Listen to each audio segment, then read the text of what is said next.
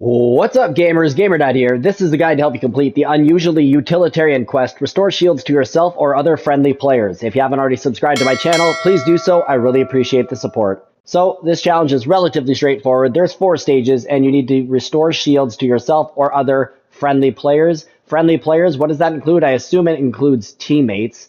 And if I'm not positive myself if you can actually heal an NPC character, but to be honest, I only play solos, so it's not going to apply that way to me, and I'm doing this all on my own. Now, you can play duos, trios, or squads, and you can heal your teammates, and that should count, but an enemy is not a friendly player. So, since I prefer solos, here's how you can do it in solos, and, you can use your brain and kind of figure out how to do this with teammates, and it would make it a little bit easier and quicker, but this is my preferred style. So I'm going to land at a busy POI like Breakwater here. What I love about this is it's got an Oathbound chest. I've got these 2 slurp barrels here, and there's also a ton of chests within a small area. So as you can see, I'm getting credit for this challenge simply by getting any type of slurp or any type of bonus or increase to my shields. So I've already got stage 1 complete there. We're on to stage 2. Need to get another 100 increase to my shields just when that person thought they're going to take me out. Nothing like a nice one-shot blam.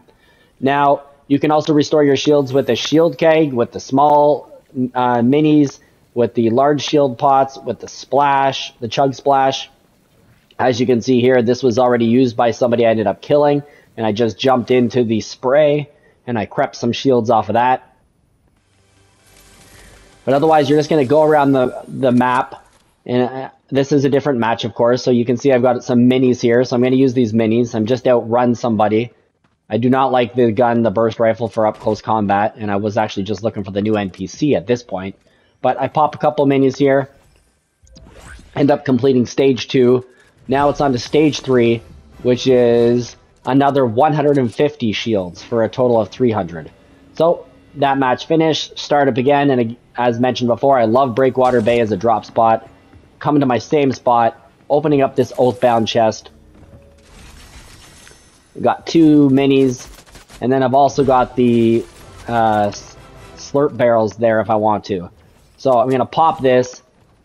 I actually end up getting shot, I believe, right there. So that's actually advantageous for me because it just means I can use the extra minis and get credit here. And as well, while you're using this, it can never hurt to hide under the docks here. They're kind of a nice place because it's hard to get at you under here.